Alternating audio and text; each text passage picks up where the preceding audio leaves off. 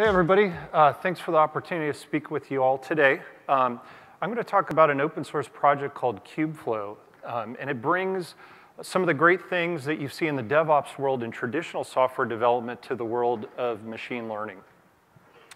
So the first point I want to make is that machine learning and software development are really kind of blending together. So a lot of the algorithms that were invented for machine learning really are decades old. But over time, through incremental improvement and some bigger improvements, especially with improvements in compute and storage capability, in the last decade, we've seen sort of this threshold being crossed where machine learning is solving all kinds of new problems that it wasn't able to before. And so now what we're seeing is that most recently, machine learning is just another way of solving problems. Instead of having a rule-based approach, you're inferring the rules from learning by example. So just one more way to do things. More and more businesses are using AI. And so one of the open challenges is a lack of lifecycle management. And what I mean by that is that machine learning modeling is really one small piece of the overall process. You might have many data sources. You need to clean them, transform them, validate the data. And you need to do that in a deterministic way, okay? Secondly, data science is all about experimentation, trying new things, experimenting, seeing if this works or that works. And so tracking each run is really essential. And so what we're seeing now is that, like in the academic world, one of the largest conferences called NeurIPS is now not just taking results from papers, it wants to see everything that went into creating that result, the data, the process, the infrastructure that was used. So it's great to see that this issue is receiving some attention and growing visibility. So with that, I want to introduce KubeFlow. Here's the mission statement for it. So a few things that I want to point out there.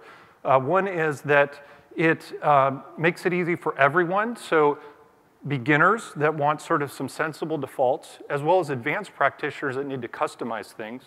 It allows you to do the full life cycle of machine learning on a Kubernetes infrastructure, so it's portable, so you can run it on-premise, in the cloud, multi-cloud, and it's distributed, so you can kind of run these large training jobs with it. So here's the dashboard. Really, this is just where you kind of see the main activities that you can launch from. And the main sort of capabilities are everything from developing a model to training that model, kind of spreading it over your whole cluster, and serving the model, which kind of can be overlooked, right? Once it's used in production, you might be having a heavy workload. It provides you a REST endpoint that your cluster can, basically serve up the model with. And finally, orchestration. That's kind of the main piece that we're talking about today. So it's all running on top of a Kubernetes infrastructure. Most recent release uses Istio that gives us metrics and authorization capability. So what's a pipeline in KubeFlow? Really, it's just a set of predetermined steps that you define in code, and you can use some components that we have to basically perform all kinds of capabilities, downloading data, training, et cetera, or you can write your own custom code in those. So here's an example of a pipeline written in Python. This is actually something I used in a recent blog post for retraining a model. So as new data comes around, it will do a three-step process to download the new data, retrain a model, and then redeploy it. And you see that there's a pipelines SDK that converts that into a GUI in the KubeFlow dashboard, so you can kind of see what's going on. And this sort of all comes together when you look at the results of your experiment, where you can see all the different runs that you've made, the accuracy, was it successful, so on and so forth. You can even add your own metadata to each run to kind of track what's going on. So in summary, what we saw today here, we learned about KubeFlow, which is a cloud-native, multi-cloud solution for machine learning. It provides you with your own pipelines that you can build to sort of match whatever you're doing in your business. And if you're running Kubernetes, you can run KubeFlow. It's an open and inclusive community. We're looking for people to just take a look, maybe get involved.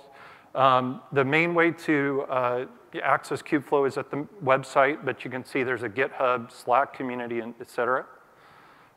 If you want to try it out today, here's a link to a lab to use it. And that's it for today. Thank you very much for your time.